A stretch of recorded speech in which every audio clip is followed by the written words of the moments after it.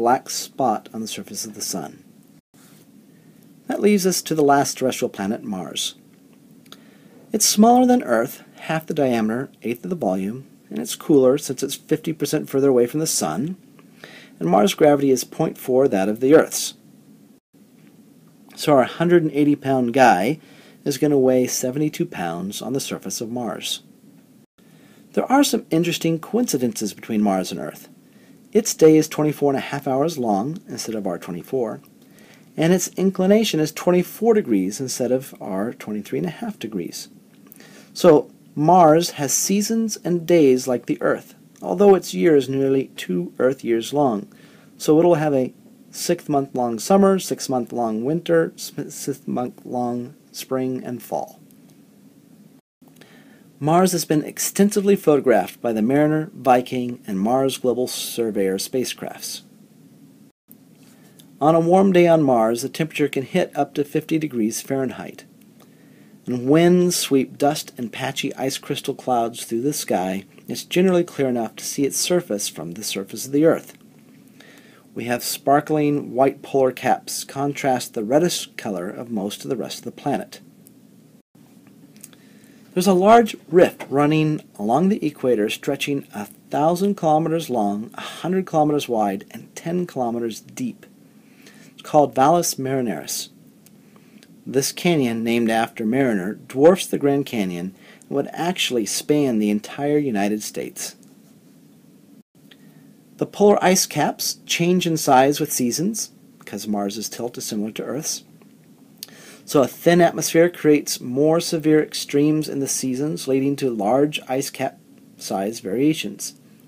The southern ice cap is mostly dry ice, frozen carbon dioxide, and its diameter varies from almost 6,000 kilometers in the winter to only 350 kilometers in the summer.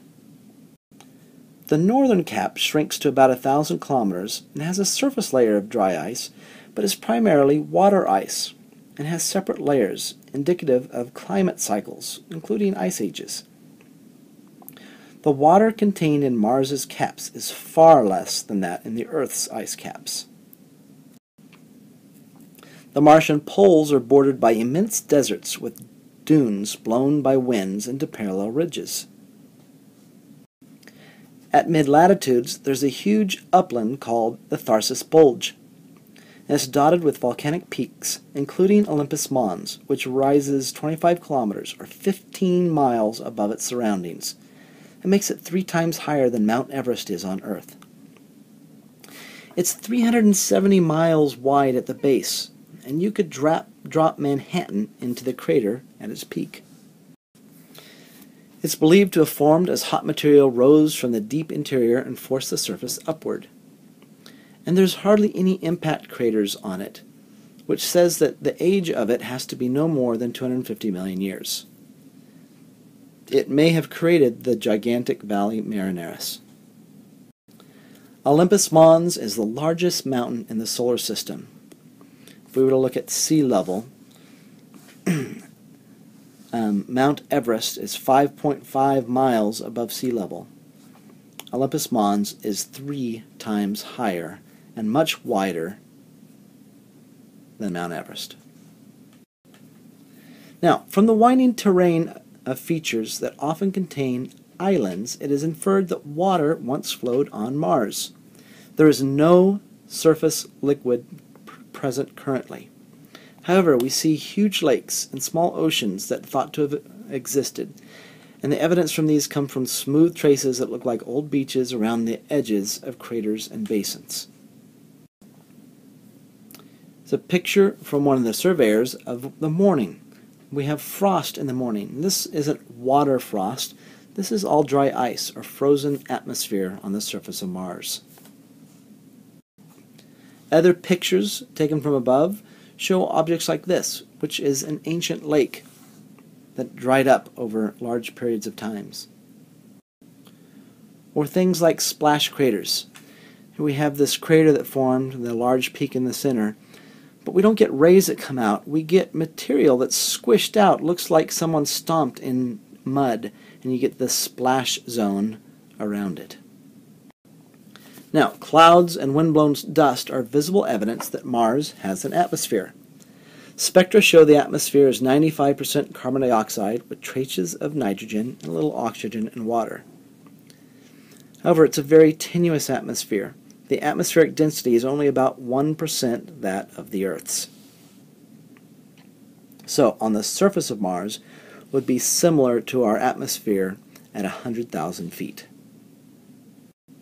The lack of atmospheric density and Mars's distance from the Sun make the planet very cold. Noon temperatures at the equator reach a bit above freezing point of water. Nighttime temperatures get down to 67 degrees below 0 Fahrenheit. Thus, most water is frozen, locked up either below the surface as permafrost or in the polar caps as solid ice. Clouds are generally made of dry ice and water ice crystals, and they're carried by the winds. As on Earth, the winds arise from the warm air that rises at the equator and moves toward the poles and is deflected by the Coriolis effect. Winds are generally gentle but can strengthen and carry a lot of dust. No rain falls despite the clouds. The atmosphere is too cold and dry. We can see fog in the valleys and ground frost has been observed. And CO2 snow, or dry ice snow, falls on the poles during the winter. The dry riverbeds indicated that liquid water flowed in Mars Pass. That means it had to have a denser atmosphere or a higher pressure to prevent the fast vaporization of surface water in the atmosphere. Cratering indicates that this thicker atmosphere disappeared about 3 billion years ago. There are two ways that Mars lost its thick atmosphere. One could be that Mars was struck by a huge asteroid that blasted the atmosphere into space. Two, that Mars' low gravity coupled with low volcanic activity produced a net loss of gas molecules into space over the first 1 to 2 billion years of its existence, decreasing the effectiveness of the greenhouse effect to maintain a warm atmosphere. The Mars interior is differentiated like the Earth's interior into a crust mantle and iron core. It has a mass somewhere between that of dead Mercury and the lively Earth Venus, implies Mars should be an intermediate tectonic activity. Numerous volcanic peaks and uplifted highlands exist. Olympus Mons and other volcanoes do not show any craters on their slopes, indicating they still may occasionally erupt. Mars has two moons, Phobos and Deimos. They're about 20 kilometers across, or around 12 miles, and are probably captured asteroids. Their small size prevents gravity from pulling them into spherical shapes. They're both cratered, implying bombardment by smaller objects. Now, interest in life on Mars grew enormously with the misinterpretation of observations made by astronomer Giovanni Scarpielli in 1877, who called certain straight-line features on Mars canali, meaning channels. Well, the English-speaking countries interpreted this as canals, and the search for intelligent life on Mars began. Spacecraft photos later revealed the features on Mars were natural land structures. The Viking spacecraft landed on Mars to search for life up close and found no evidence. In 1996, a meteorite was found on Earth that we knew came from Mars, and we could tell that by the ratio of elements in the meteorite. And certain structures suggested fossilized bacteria in the meteorite. Today, most scientists are still unconvinced that this is not just some sort of crystal formation. So why are the terrestrial planets so different? Why does Mercury have no atmosphere? Venus has sulfuric acid clouds, Earth has nice water clouds, and Mars has hardly anything. What makes them all so different? Some of it's the role of mass and radius. Mass and radius affect interior temperatures. That in turn determines the level of tectonic activity. Low mass, small radius planets will be cooler inside and hence less active than larger planets. This relationship is in fact observed with Mercury, the least active, then Mars, then Venus and Earth. Internal activity also affects the planet's atmosphere, since volcanic gases are the most likely source of materials. Low-mass Mercury and Mars will have a smaller source of gas than Venus and Earth, and the low surface gravity of these small planets also means they will have trouble retaining the gases they receive. Mars, Venus, and Earth all probably started with CO2 atmospheres and traces of nitrogen and water, but were then modified by sunlight, tectonic activity, and in the case of Earth, life. Sunlight warms a planet in a manner that depends on the planet's distance from the sun. The closer, the warmer. The amount of warming depends on the amount and makeup of the atmospheric gases present. Solar warming and atmospheric chemistry will also determine the structure of the atmosphere, which may feed back into the amount of warming that occurs. For example, warmer Venus lifts water vapor to great heights in its atmosphere, whereas cooler Earth, water condenses out at lower heights, and the upper atmosphere is almost totally devoid of water. The great difference in water content of the upper atmosphere of Earth and Venus has led to drastic differences between their atmospheres at lower levels. Water at high altitudes in the Venetian atmosphere is lost because of photodissociation. Solar UV light breaks the H2O, and the hydrogen, escapes into space. Venus, as a result, has lost most of its water, whereas Earth, with its water protected at lower altitudes, has not. The water near Earth's surface then makes it possible for many chemical reactions not found on Venus. For example, CO2 is removed from the atmosphere because it dissolves in liquid water. Biological processes also remove the CO2 from the atmosphere.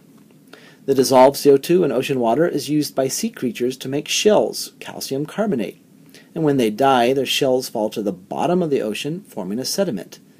The sediment eventually changes to rock, thus a lot of the carbon dioxide is tied up in rock for very long periods of time. With CO2 so readily removed from the atmosphere, mostly nitrogen is left.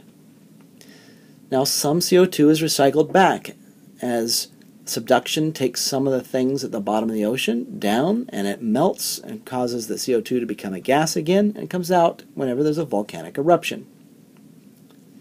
Green plants breaking down H2O during photosynthesis is very likely the reason Earth's atmosphere has a high oxygen content. Now, twin rovers, Spirit and Opportunity, landed on the surface of Mars and returned an amazing amount of data. And we have a new, larger rover on Mars right now. Rock outcropping at the Opportunity landing site is thought to be material deposited at the bottom of an ancient ocean, which is why we landed there to look for signs of life. A close-up image of the rock at the Opportunity landing site and provides it's possibly formed from sediment and flowing water. This image from Mars Global Surveyor, a Mars orbiter that ended its mission in 2007, shows this flat-topped mesa on the surface of Mars. And here we have a view from that of what appears to be a dried-up river delta. Looks similar to the Nile as it's coming out. So the Mars Science Laboratory, or Curiosity, is currently on Mars searching for signs of life. I would like you to watch at this point the NASA MER video. It's a very short, maybe a few minute long video showing how we sent the Mars Explorer off to Mars. I want you to notice all the different things we talked about before on rockets. The multiple fuel tanks that after we burn those engines they fall off. And how much of this large rocket actually makes it to Mars is a very small part of it.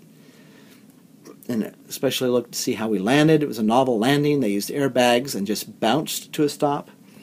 And how it drove around and looked.